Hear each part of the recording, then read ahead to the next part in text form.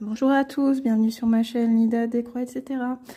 Aujourd'hui on se retrouve pour la vidéo du deuxième Flosstube. Donc je vais vous montrer ce que j'ai brodé en janvier 2024. Et donc le Flosstube c'est ça en fait, hein, c'est le résumé de tout ce que j'ai fait pendant le mois écoulé, le mois de janvier. Donc je vais vous montrer mes projets finis, mes avancées, les avancées que je propose en duo ou en salle ou en défi, là où j'en suis. Et puis également à la fin de la vidéo, je vous montrerai les futurs projets, ce que j'ai l'intention de commencer au mois de février. Donc déjà on va commencer avec mes projets finis du mois de janvier. Donc comme la dernière fois, zéro pointé. J'ai fini aucun projet en janvier. Mais bon, là j'ai bon espoir que en février finir au moins un projet. Vous savez que j'ai un petit projet, donc je l'ai avancé et je vais tout faire pour le terminer en février. Et puis oui aussi, je voulais vous dire, excusez-moi, mais je suis malade, donc j'ai peut-être la voix un petit peu éraillée. Et c'est possible que je fasse des pauses pour tousser parce que là je suis pas bien du tout, j'ai la tête comme une cocotte minute mais bon, ça me tenait à cœur de faire cette vidéo en début de mois. J'aurais déjà dû la faire le 31 janvier, mais bon, j'étais vraiment pas bien, je pouvais pas parler, j'étais au bout de ma vie, donc j'ai décalé un petit peu. Là aujourd'hui on est le samedi 3. Et c'est l'occasion ou jamais de tourner le Flosstube parce qu'après ça fait trop tard. Donc voilà la petite aparté. Donc maintenant je vais vous montrer les avancées de mes encours. En fait c'est mes toiles personnelles, hein, tout ce qui n'entre pas dans un duo, dans un défi, dans un salle. C'est les toiles que je fais pour moi-même, pour le plaisir. Enfin les duos et les salles c'est un plaisir aussi, mais bon c'est les toiles que je fais en solo, on va dire. Donc il y a mon casse-noisette qui a bien avancé. Voilà. Donc j'ai brodé cette partie ce mois-ci. Je vais vous mettre la photo à l'écran toujours pour que vous ayez un comparatif. Donc j'ai brodé ici dans le panier. Qu'est-ce que j'ai fait? J'ai avancé mon bonhomme là. J'ai terminé tout le confetti du haut. Toute cette partie-là est terminée. Et puis là, j'essaye de compléter au fur et à mesure les petits confettis qu'on trouve dans les personnages. Voilà, je vous montre. Là, pareil, c'est complété. Là, il me reste quelques points ici. Et puis, tout ce confetti là. Un petit peu ici encore. J'ai complété un petit peu sa jambe. J'ai terminé son épaule. Ah non, il me reste quelques points encore ici. Bon, ça sera terminé le mois prochain. Donc là, j'ai rien. Voilà, donc j'ai bien avancé quand même. Je vous montre le dos, vite fait. Voilà. Donc mon casse-noisette, c'est mon objectif de l'année. Je veux absolument terminer cette toile cette année. J'aimerais bien la terminer pour cet été ou pour septembre. Avoir au moins une toile terminée, une grande toile. Parce que cette toile, je l'ai commencée fin août 2023. Voilà. Donc là, je suis un peu plus de la moitié. Donc on passe au deuxième projet.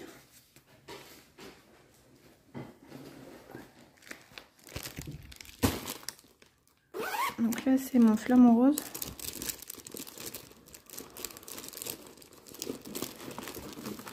Donc en fait, là, j'ai avancé tous mes projets, mais un petit peu. J'ai avancé petit à petit, enfin un petit peu chaque projet en fait. J'ai laissé aucun projet de côté, mais là, je commence à avoir beaucoup d'encours et je pense que je vais devoir laisser quelques toiles de côté, peut-être les faire un mois sur deux, parce que bon, vous verrez à la fin, mais là je commence à avoir beaucoup d'encours. plus que de jours de la semaine en tout cas. Donc je peux pas dire je fais lundi 7 toiles, mardi 7 toiles, parce que là j'ai beaucoup de projets. Donc voilà mon flamant rose. Donc j'ai complété ici. Ici c'était pas fait la dernière fois il me semble. J'ai commencé à broder là. Est-ce que j'ai complété un petit peu le cou? Je me rappelle plus. J'ai dû faire ça en plus. Et bon, il me semble que la dernière fois on voyait les numéros ici, donc j'ai avancé mon bloc. Et puis bah je vous montre le bas de la toile, mais je l'ai pas du tout fait le bas de la toile. Voilà, donc cette toile là, bah, je l'aime beaucoup. En plus ça rend super bien. Regardez sa tête là, ça, quand je serai dans le corps, ça va être magnifique. Et bon, là comme je voulais avancer mais sans me prendre la tête, hein, j'ai avancé un petit peu au niveau du bloc.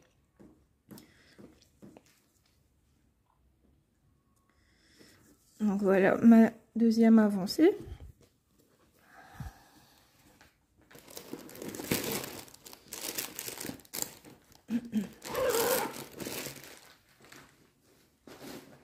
Et là je vous montre ma troisième avancée. Donc sur lui, je mise tous mes espoirs sur lui. C'est la toile que je dois finir en février, j'espère.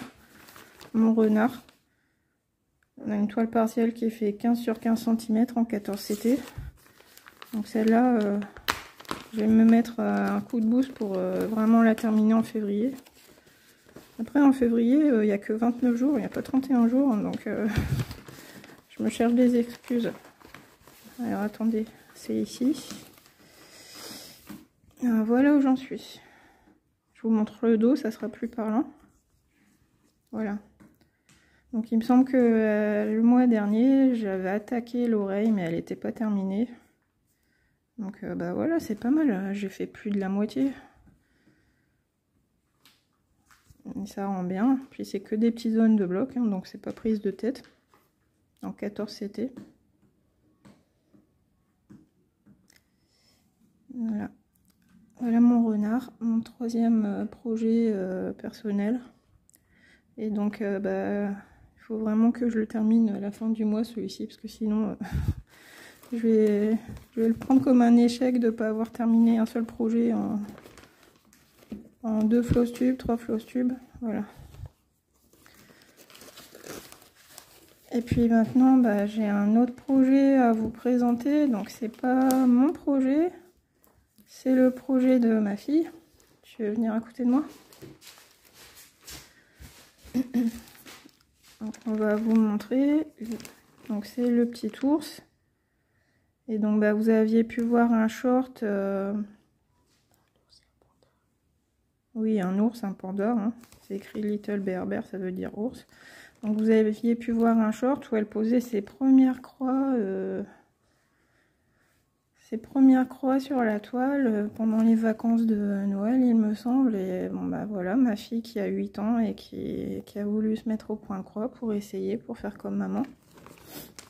Donc bah, est-ce que tu veux montrer ta toile? Tu dis bonjour aux abonnés. Bonjour. Donc, voilà le modèle et voilà les premières croix, le résultat. Alors tu as brodé un petit peu ici. Quelques croix ici, là, les yeux, la patte. Donc c'est pas mal. Ah oui, la bouche aussi, tu as fait le nez, la bouche, regardez. Donc c'est pas mal, hein, pour un premier projet, c'est très bien. Est-ce que tu aimes ça alors, faire du point de croix? Oui. T'aimes bien broder le panda? On montre comment c'est à l'arrière ou pas? Oui. Oui. Voilà. La petite avancée, on se rend toujours mieux compte quand on retourne. Donc là c'est blanc, on voit pas bien, mais donc voilà les premiers débuts de ma fille, la relève. Et puis ben elle se met de temps en temps, elle se pose dans le canapé et puis ben, elle fait ses petites croix, hein, comme maman. Bon, ben, on verra si le mois prochain, si tu as avancé, si tu veux montrer tes prochaines, si tu as bien avancé pendant le mois. Ok? Oui. Voilà, donc je vais vous mettre en pause et puis je vais chercher mes projets, mes avancées, duo, salle, défi. À tout de suite.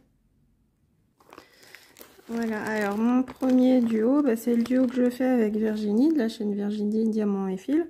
Donc bah là je vais pas vous montrer l'avancée, vu que je vais faire une vidéo spéciale. Il y a une vidéo spéciale qui sort consacrée à ce duo tous les 10 du mois.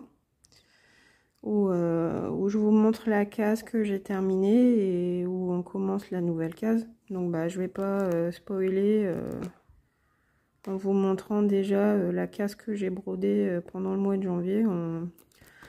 Je vous donne rendez-vous le 10 pour voir cette vidéo. Après donc un autre projet que je brode à plusieurs, donc là c'est un quatuor. C'est avec toujours Virginie, de la chaîne Virginie Diamant et Fil, avec Véro, de la chaîne Les Petites Croix et d'Épée de Véro, et Line, de la chaîne Line Diamond Painting et Point de Croix. Donc là, vous voyez les grues japonaises. Donc là, la vidéo, elle sort tous les 2 du mois. Donc ben là, vous avez dû voir la vidéo hier, donc je peux vous montrer où j'en suis. Pour montrer vite fait. Donc bah ça c'est on fait aussi un système de cases avec Virginie. Et cette toile là je l'aime beaucoup parce qu'en fait elle est très agréable à broder. Les fils sont très doux et j'aime beaucoup. Donc voilà, ça c'est la première case que j'ai faite. Et puis bah là j'ai un petit peu démarré la deuxième case. On avait démarré le fil ensemble, celui-là, pendant la vidéo que vous avez pu voir le 2 de février. Et puis bah j'ai un petit peu avancé, voilà. Donc on verra le mois prochain le résultat, le 2. Et puis pas encore de grue pour moi, hein. Je suis encore dans le décor et pas dans les oiseaux. Là je suis ici. Et bon, ce sera pour la prochaine fois. En tout cas j'aime beaucoup cette toile. Il n'y a pas beaucoup de couleurs mais elle est très belle. Les fils sont super doux, très agréable à broder. Franchement c'est un vrai plaisir de travailler cette toile.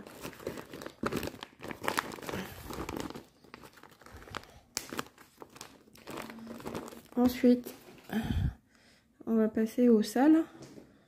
Donc le premier sale, c'est le sale de la petite fille. Voilà l'illustration. Donc ça, c'est un sale qui est organisé par le groupe Kiki, Minimeux et Mimique. Donc ça a commencé en novembre, le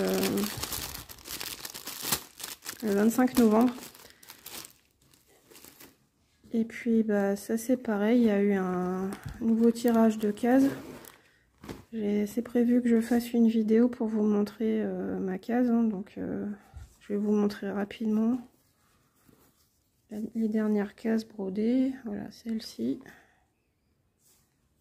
Ça c'était la première case et ça la deuxième case. Donc ça aussi, hein, j'aime beaucoup cette toile, ce sale.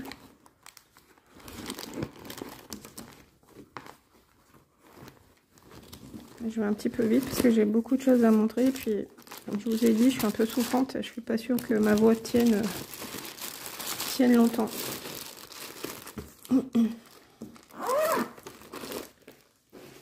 Alors ensuite, il y a un nouveau sale qui a débuté fin janvier, le 24 janvier.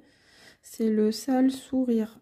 Donc toujours sur la chaîne le groupe de Kiki, Minimeux et Mimique. Donc il fallait choisir une toile qui nous donne le sourire. Donc moi, bah, comme c'était le mois de janvier, et puis que ça me donne le sourire aussi, ces petits lapins qui me donnent le sourire, j'ai choisi la toile des lapins qui fêtent le nouvel an avec des feux d'artifice. Donc bah, j'ai pas beaucoup avancé, j'ai juste fait ça en fait quand j'ai démarré, donc ça a démarré fin janvier, le 24. Donc j'ai fait quelques points en vidéo avec vous pour vous montrer ma toile. Donc bah, j'y ai pas retouché depuis. C'est juste les points que j'ai fait en vidéo. J'ai terminé mon fil et puis voilà, j'ai pas eu le temps de revenir dessus. J'essaierai d'en faire un petit peu ce mois-ci. Parce que là franchement c'est vraiment toute petite avancée rikiki. Après encore un autre sale qui a démarré, donc un petit peu un sale surprise qui a démarré le 31 janvier. Il s'intitule le sale C'est chouette. Et donc c'est un sale qui a été organisé en l'honneur de l'arrivée de Mimique au sein de la gestion du groupe Kiki et Minimeux, qui s'appelait avant Kiki et Minimeux, qui maintenant s'appelle Kiki, Minimeux et Mimique. Donc il y a eu un sale un peu surprise qui s'est organisé le 31 janvier en l'honneur de Mimique. Donc on pouvait prendre une toile de notre choix parce que c'est chouette aussi de broder une nouvelle toile. Ça donne une excuse hein, pour commencer un nouveau projet. Et bon, j'ai hésité, je me suis dit qu'est-ce que je fais parce que ça fait encore un nouvel en cours, un nouveau projet à démarrer. Mais bon, pour marquer le coup en l'honneur de Mimique, je me suis dit ça serait bien. Et donc comme elle aime beaucoup les chats comme moi, j'ai sauté sur l'occasion pour broder ma toile coup de cœur, commencer ma toile chat. Le chat, je l'appelle le chat beauté, moi, avec son chapeau, ça me fait penser au chat beauté. Et donc ce sale, il a débuté le 31 janvier. Donc j'ai fait quelques points pour la vidéo de présentation de la toile. Et puis hier soir aussi, j'ai un petit peu brodé sur la toile. Donc voilà ce que j'ai fait. Là, les premiers points que j'avais fait en vidéo. Et puis hier, je me suis attaquée un petit peu au confetti ici. Je vous montre le dos. Voilà. Tout ce qui est là, je l'ai fait hier. En revenant du boulot. Et c'est une toile qui est sympa aussi. Hein, mais bon, vous voyez, là, c'est le Beans parce que c'est sur organisateur, sur petite cartonnette individuelle. Et donc je me suis commandé des organisateurs hier sur AliExpress parce que je me dis c'est trop galère. Voilà, donc celle-là, hein, super aussi. Je vais essayer de l'avancer un petit peu quand je peux, selon mes envies aussi, parce qu'on suit ses envies. Hein, c'est pas quand on brode, c'est par plaisir, c'est pas par obligation. Donc si j'ai envie de la prendre, je prends celle-ci. Si j'ai envie de prendre les lapinous, je prends les lapinous. Là, les toiles, les sales sont libres, à part les premiers que je vous ai montrés en case, mon duo Gorgeous, mon quatuor grue et le sale de la petite fille qui sont en case. Donc ça me permet de varier un petit peu les plaisirs. J'ai trois toiles en case et puis tout le reste ça sera du libre.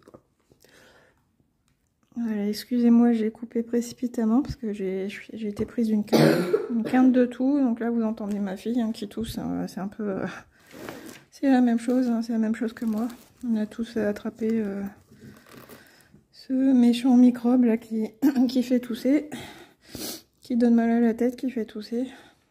Donc vivement que ça se termine parce que là franchement c'est pas simple à gérer. Parce que vous connaissez, hein, quand on est une maman, on n'a pas de repos, donc pour se soigner et guérir, c'est pas évident. Voilà, on passe au sale suivant.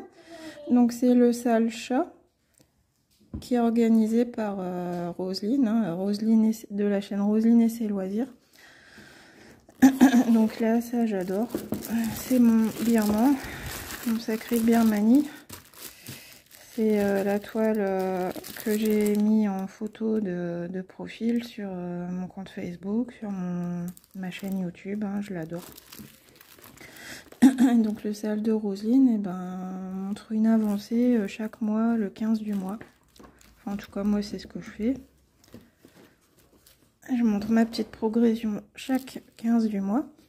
Comme ça, je sais où j'en suis. Sur son groupe. Le sale des petits chats. Et donc voilà, j'ai posté mon avancée du 15. Et puis depuis, j'ai un petit peu avancé encore. Une avancée du 15, c'était plus ou moins ça. Et puis là, j'ai fait quelques croix en plus. Ici, ici. Je vous montre d'un peu plus près. Voici.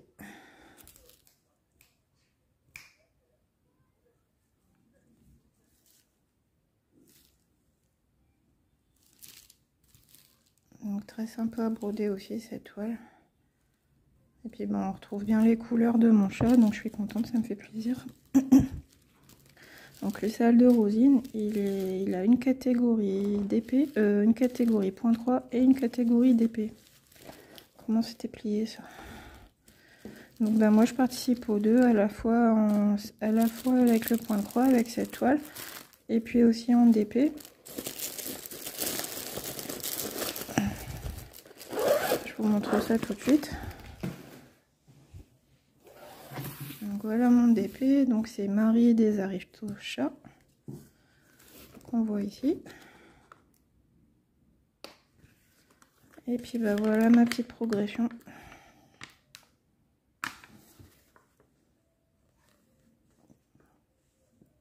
Donc voilà ici les petites fleurs, c'est très coloré parce que c'est les petites fleurs qui entourent ces pattes. Voilà, donc voilà le DP, bah, j'en fais le week-end parce que la semaine c'est pas possible et puis il faut être posé, poser tous ces diamants pour être tranquille pour travailler. Donc j'en fais que le week-end quand je peux, quand j'ai le temps. À tes souhaits. Voilà, donc je vais ranger le DP puis je vous montre la suite. Et voilà, donc le sale suivant, c'est le sale de Noël.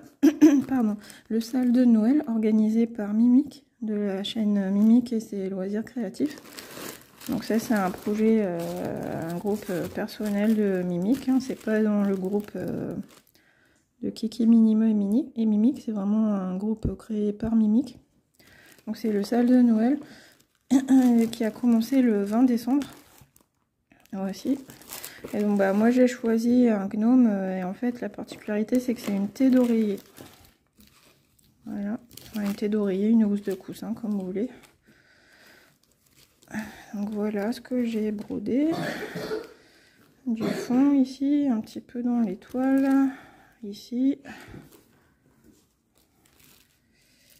Encore du fond. Les toiles ici au sommet du sapin. Quelques points ici qui se suivent. Je vous montre le dos. Voilà, vous voyez, il y a quand même du boulot, hein. Ça paraît pas, mais il y a quand même du boulot.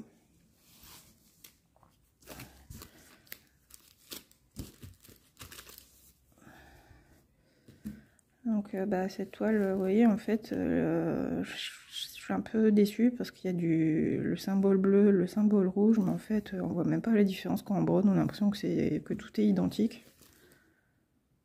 Peut-être que quand l'encre sera partie au lavage, on se rendra compte de la différence. Mais là, pour l'instant, j'ai l'impression de broder que du gris pendant des heures. Mais bon, ça avance quand même à son rythme, mais ça avance.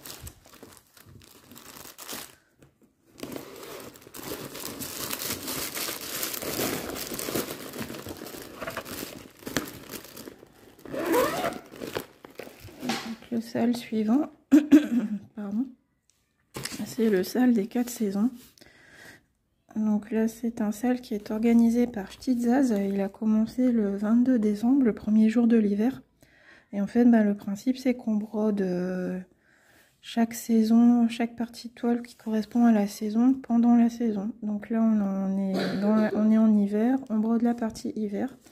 Et puis après, au printemps, et ben, on arrêtera la partie hiver. Donc si c'est terminé, c'est bien. Sinon, ben, on passe à la partie suivante. On commence le printemps, ensuite l'été, ensuite l'automne. Donc là, ben, on a entamé qu'un mois d'hiver. Hein, donc moi, j'ai pas terminé ma toile encore, enfin ma partie. Cette toile-là, je la brode en 14 citées. C'est une toile partielle qui fait 45 sur 31. Et donc voici où j'en suis pour la partie hiver. Donc moi j'ai commencé par le haut. Donc ça c'est terminé, ça aussi, ça aussi. Le lapin est terminé. la branche, je sais pas si c'est du ou quelque chose, cette petite feuille ici. Et donc je vous approche, regardez, on voit il y a un petit décalage parce qu'on devine les couleurs en dessous, donc il y a un petit décalage. Mais bon là c'est bon, ça s'est résorbé.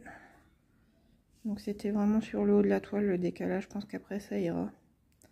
Là j'ai un petit point ici mais j'ai pas envie de le faire, je crois que je le ferai avec la partie automne au mois prochain, parce que je vais pas entamer un fil juste pour un point, ça m'embête un peu, donc ça attendra l'année prochaine. Et puis sinon j'ai fait les yeux ici, les yeux, là 2-3 points, parce que c'était pour terminer mon fil. Et là j'ai pas encore touché, donc moi je pense faire premier mois cette partie, deuxième mois cette partie et troisième mois ici. Donc bah, là je vais bientôt la reprendre, je vais entamer ici ou ici. Donc c'est ça aussi, c'est un projet sympa, ça change, hein, il est très coloré. J'aime bien, j'aime tous mes projets. Je suis pas difficile, j'aime tous mes projets. Si je les ai choisis, c'est qu'ils me plaisaient, donc bah, c'est un plaisir sur chaque projet.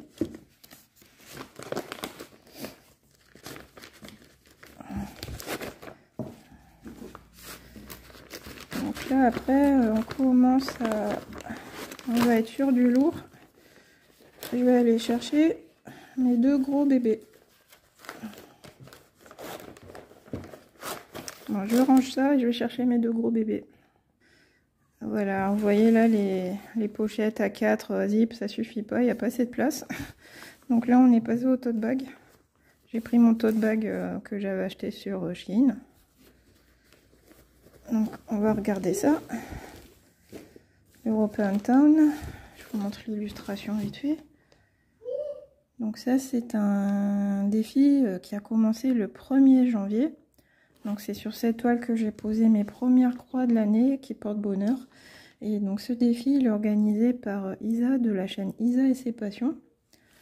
Et donc elle a créé un groupe pour l'occasion, c'est Brodons sans pression l'European Town. Donc bah, tout est dit dans le titre, hein. Il n'y a pas de pression, c'est pas une course. On fait selon nos envies, selon le temps dont on dispose. Et puis bah, il y a plusieurs posts où on peut montrer nos avancées. Donc pour janvier, il y avait un post dédié aux personnes qui débutaient la toile et il y a un autre post pour les personnes qui avaient déjà entamé la toile, peut-être mise de côté, qui sont plus avancées que d'autres. Donc moi, j'ai vraiment commencé mes premières croix le 1er janvier sur cette toile. Donc bah regardez, c'est un grand bébé, elle fait 2,22 m sur 45 cm. Et donc bah moi j'ai commencé par le haut, j'ai fait le toit ici, la végétation là, petite cabane, quelques croix ici encore. Et puis voilà, les croix les plus basses c'est ici. Tac. Donc un petit peu ici. Donc voilà, bah j'aurais voulu en faire un peu plus hein, parce que bon, pour pouvoir avancer la toile, mais bon j'ai essayé de prendre tous mes projets ce mois-ci, donc bah, forcément l'avancée est moins flagrante que quand on n'a que 1 ou 2 toiles à broder. J'ai vu des personnes qui avaient fait des avancées fulgurantes, qui avaient terminé toute cette partie, hein, ce qui représente une page sur le patron, mais bon moi j'ai avancé à mon rythme et puis voilà. Donc j'essaierai de progresser encore ici. Peut-être partir un petit peu dans la végétation pour faire un peu de plus de blocs. Mais voilà, ben déjà c'est les ombrages ici, je trouve ça très beau. Et puis bah il y aura du backstitch après pour faire les contours des maisons. Mais bon, chaque chose en son temps. Déjà je vais terminer cette partie ici et puis je ferai le backstitch avant de passer à la suite derrière. Voilà, donc un vrai plaisir encore de broder cette toile en CT. Des fois je me dis j'aurais dû prendre en 14 CT pour que ça soit un petit peu moins volumineux, mais bon, le 11 CT c'est bien aussi, c'est plus reposant pour les yeux. Voilà, donc le défi European Town d'Isa. Et après l'autre gros bébé.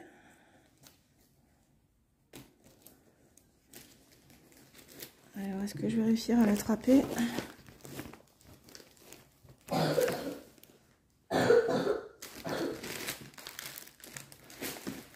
Voilà, c'est bon. Donc celui-ci, il est sur Q-Snap.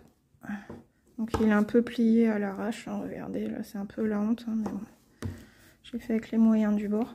Donc il est sur Q-Snap et c'est la toile XXL, le défi XXL du groupe Les Défis des Brodeuses de l'or. Donc l'or de la chaîne Color and Diamond. Je vous mettrai, j'essaierai de vous mettre toutes les chaînes que j'ai citées en barre d'infos. Si je n'oublie personne. Donc voilà où j'en suis. J'ai fait un petit peu le bas. Et alors comment je vais vous montrer ça? Et j'ai avancé un petit peu sur porciné. Les oreilles ici. Son corps. Voilà. Donc ça c'est pareil, j'aurais voulu en faire plus, mais bon. Du 16 c'était c'est pas évident, je peux pas le broder quand je veux parce que ça sollicite quand même les yeux, il faut faire beaucoup d'efforts, donc s'il n'y a pas une bonne luminosité j'y arrive pas, j'ai trop mal aux yeux. Donc celle-là c'est pareil, je la fais le mercredi quand je peux et puis le week-end. Et bon, les jours où je travaille c'est pas possible, je peux pas en faire le soir. Donc j'avance à mon rythme, hein, c'est pas grand chose mais c'est déjà pas mal. Donc voilà, j'ai fini avec la partie de mes avancées concernant les duos, les défis, les salles. Et donc maintenant je vais vous montrer mes futurs projets, ce que j'ai prévu de commencer en février. Donc mon premier projet qui commence en février, donc comme on n'est plus le 1er février, elle est un petit peu entamée, hein, c'est la toile pour le sale romantique, toujours du groupe Kiki Minimeux et Mimique. Donc voilà, c'est Mickey et Minnie qui regardent, qui sont au clair de lune, bras dessus bras dessous dans une barque. Donc cette toile, je vous l'ai présentée en vidéo pour le début du sale, le 1er février. Et donc j'ai fait quelques points, pareil. Quelques points pour la présentation, mais j'y ai pas retouché, j'ai pas eu le temps. Voici. Donc une toile non surjetée de DIY. Donc on verra si j'ai un petit peu plus avancé le mois prochain, je pense que oui. Je vais essayer de faire un effort quand même. Au moins finir mon fil. Bon, c'est ça, j'ai pas eu trop de temps libre et puis en plus en étant malade, c'est pas évident. Donc voilà le groupe de Kiki, Minimeux et Mimique qui on propose plein de salles super sympas tout au long de l'année.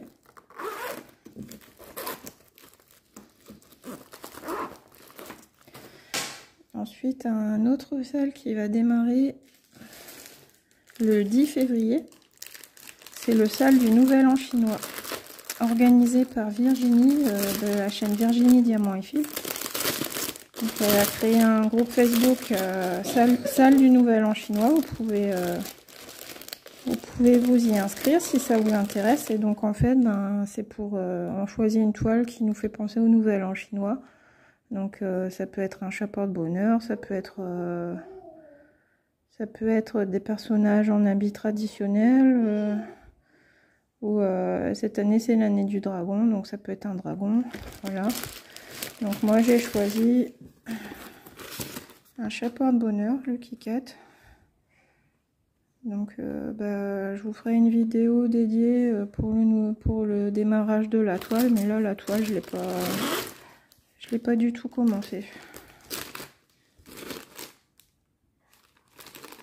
Elle est vierge.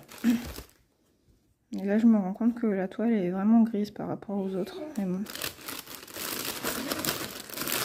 Ça se fera quand même.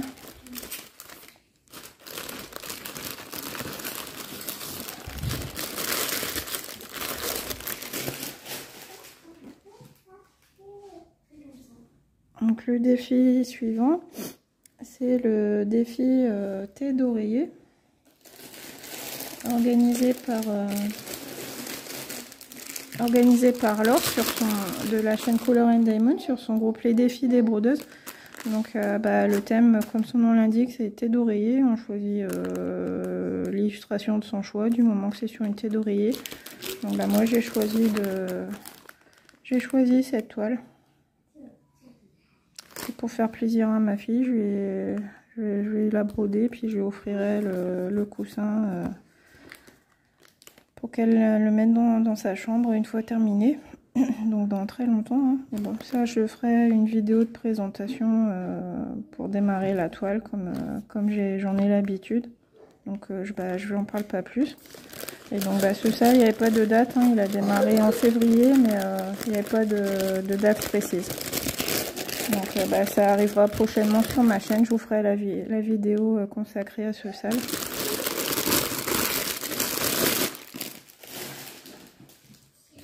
Donc là maintenant je vais vous parler du défi cottage qui démarre le 15 février. Toujours organisé par le groupe de Kiki, Minime et Mimique. Je vous ai dit, il y a beaucoup de salles sympas sur ce groupe. Donc je participe à pas mal de défis de salles. Donc là c'est le défi cottage. Donc en fait défi parce qu'en fait c'est la toile qui est l'illustration qui est imposée. On choisit pas n'importe quelle toile, c'est vraiment cette illustration. Et donc là je suis embêtée, je vais vous expliquer pourquoi. Donc cette toile, je l'ai commandée sur un site. Est-ce que je le cite ou pas, ce site? Bon de toute façon c'est un des sites les plus connus que vous avez l'habitude de voir dans les vidéos d'unboxing, etc. Et donc je galère depuis je ne sais pas combien de temps, depuis fin décembre je pense. Parce qu'en fait j'ai commandé cette toile. Et en fait, elle est arrivée dans un état pas possible. J'en ai déjà parlé dans quelques vidéos où je disais j'ai reçu ma toile, je suis dégoûtée. J'essaye de contacter, j'ai pas de réponse. Et là, franchement, je suis saoulée parce que je les relance. Et puis j'ai pas de réponse. Donc j'ai essayé de les contacter et je leur ai envoyé des photos. Mais apparemment mes photos étaient trop lourdes, donc le message ne passait pas. Après, j'ai renvoyé des messages. Finalement, j'ai eu une réponse. Ou qu'est-ce qu'on m'a dit? On m'a dit on va prendre contact avec le fournisseur pour renvoyer une toile. Parce qu'en fait, j'ai un gros problème avec la toile. Je vais vous montrer ça après. Donc ça, c'était le 15 janvier. Donc là, nous sommes le 2 février. Toujours pas de nouvelles de ma toile. Donc j'en ai marre. Parce que là, je pense que je vais pas pouvoir participer au défi cottage parce que j'ai pas ma toile. Et je les ai relancés avant-hier, j'ai pas eu de réponse, alors que d'habitude cette boutique elle répond très vite, hein, sous 48 heures j'ai une réponse. Et là j'ai pas de réponse, je lui dis est-ce que vous avez des nouvelles, est-ce que vous avez envoyé la toile, oui, non, pas de son, pas d'image. Donc là je suis dégoûtée, je suis énervée, j'en ai marre. Je vais vous montrer ça tout de suite. Donc déjà le paquet il est sale. Les aiguilles, il y avait 2 aiguilles plantées dans la toile. Et alors vous allez voir ça tout de suite. Je sais pas ce que j'en ai fait. Mais bon, en fait les aiguilles, elles étaient rouillées au bord de la toile. Alors attendez, comment je me débrouille? Voilà. Je vous montre ici, regardez. Donc au départ il y avait 2 aiguilles, mais il y en a une quand j'ai essayé de l'enlever, elle s'est cassée en 2. Vous voyez, ça c'est les traces de rouille. Donc pour moi qui dit rouille dit eau, liquide. Donc la catastrophe, hein, c'est au niveau de la toile. Je vais vous montrer ça. Donc regardez le dos de ma toile. Donc ça c'est l'encre qui a bavé de partout. La toile elle a dû être en contact avec du liquide et elle est détrempée. En plus là vous êtes en vidéo mais moi j'ai le droit à l'odeur, hein, donc ça sent vraiment le vieux, le renfermé, l'humide. Regardez les symboles Là, c'est censé être un numéro, ben on le voit pas. Les symboles, on les voit pas. Voilà, donc moi je vais pas faire cette toile, elle fait combien? 149 sur 74 cm, je vais pas faire du point compté non plus, je veux une nouvelle toile propre. Regardez. Il y a certains endroits où ça passe, mais franchement il y a des endroits où c'est vraiment moche, moche, moche. Puis c'est ça, regardez, les numéros on les voit pas, merde. Enfin excusez-moi, hein, mais...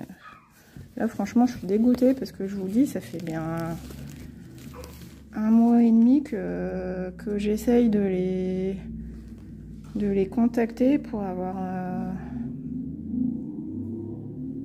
une nouvelle toile et bah ça bouge pas quoi. Les symboles, ils sont pas nets, je suis désolée. Moi, j'ai pas envie de la faire cette toile. Je veux une toile propre quoi.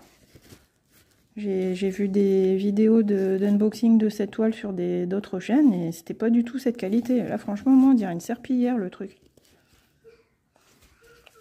La Wasing pour les gens du Nord. La belle Wasing. Parce qu'en plus, elle a un coût cette toile. Je l'ai payée plus de 25 €, je crois. Et bon. Là, franchement, là, mais rien que de regarder ça, là, ça me. Je dis non, c'est pas possible. J'ai pas envie de la broder cette toile. Les fils c'est pareil, hein, ils sentent le renfermé. La vieille maison de campagne qui est jamais aérée, vous voyez. C'est pas agréable. Donc voilà. Ma grosse déception. Donc franchement les filles, bah, j'espère que ça va se décanter, que la société va se réveiller ou que j'aurai la surprise d'avoir la nouvelle toile dans ma boîte aux lettres parce que là franchement je sais pas, je sais pas comment je vais faire. Je pourrais, là on est début février, ça commence dans 10 jours, je sais pas comment je vais faire pour participer au défi. Mais en tout cas moi c'est hors de question que je brode sur cette toile. Donc après j'en sais rien, je les relance, ils me répondent pas, qu'est-ce que vous voulez que je fasse? Et là je comprends pas parce que bon, j'avais déjà eu un problème précédemment et le service après-vente il avait été top, compréhensif, généreux et tout. Mais là franchement là, là ça m'a dégoûté.